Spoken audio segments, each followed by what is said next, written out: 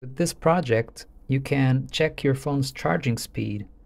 So for example, if I plug in my phone to my computer, after a few seconds, the charging speed should come up saying that it's slow charging like this. If I connect my phone to, or if I put my phone on my wireless charger, like this, after a few seconds, it should say that it's charging normally. And if I connect my phone to the to the fast charger I have here, it should say that it's fast charging now after a few seconds as well.